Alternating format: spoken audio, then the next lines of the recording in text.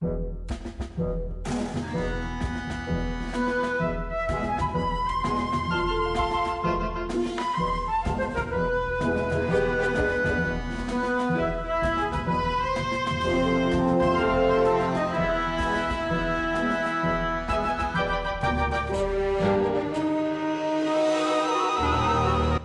and welcome to a new episode of Theif Net Theories. And if you're looking by the title of this episode, you're probably wondering what's going on. Why would you put a title like this? Well, with some new trailers and some new screenshots released, I've had a reason to talk about this for a while. Let's start this theory off with another theory. And that theory is the theory about the collector's personality, aka Penelope. When fans heard that Penelope had disappeared mysteriously thanks to the opening cutscene, they had started to speculate on who the collector was again, and this led them to believe that Penelope herself was the collector. Now, I'm just gonna say this right now, I do not think Penelope could be the main villain.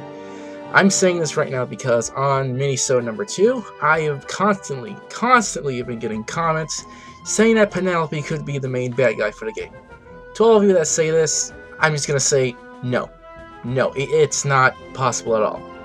I personally think Penelope has been kidnapped in order for the collector to draw in the gang. Though, there have been some recent things released online that is starting to make me rethink this.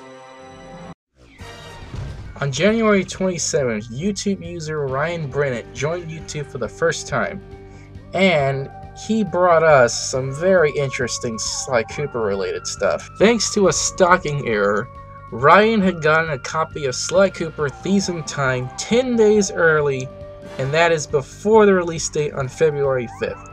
And because of this, and because the fans asked for it, he decided to post gameplay videos of certain stuff, like gameplay of Carmelita, gameplay of Tennessee, and a little review of the game itself. But the one video that he posted that really goes with this theory was his question and answer video. On that same day, the Sly Cooper fan page on Facebook shared a link leading to a brand new promotional video featuring Bentley and a telephone hotline. Near the end of the video, we were given some more Bentley gameplay and a little view of the Bonaki-Con. But after looking at that same corner at the Bonaki-Con with Penelope's picture, all logic about Penelope got blown out of my mind. If you've seen the trailers or played the recent demo, you will have known that Bentley has a picture of Penelope inside of his Bonaki-Con. The new Bentley short and the gameplay at the end showed this picture inside the Bonaki-Con as well. Only, it looked a little different now. It was scribbled on with a Sharpie, had devil horns, some weird looking eyes, this is our monkey by the way, and a mustache painted all over it. Also, in Ryan Brennan's questions and answers video, he passes up a trophy on the list entitled, "I Need a Mousetrap." I couldn't see the description, but thanks to a user on the Sly Cooper wiki, he managed to get a closer look at the description. And the description read, "Meet up with an old adversary." Curiouser and curiouser it may seem. What could this mean? Could Penelope actually be the collector?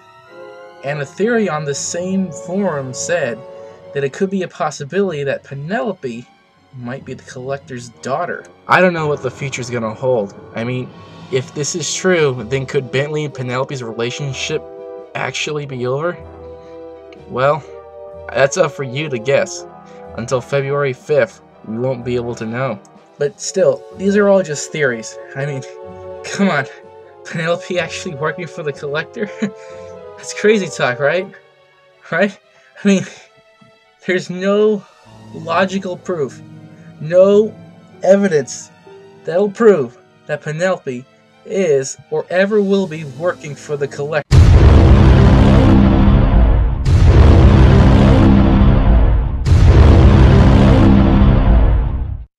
Mother of God.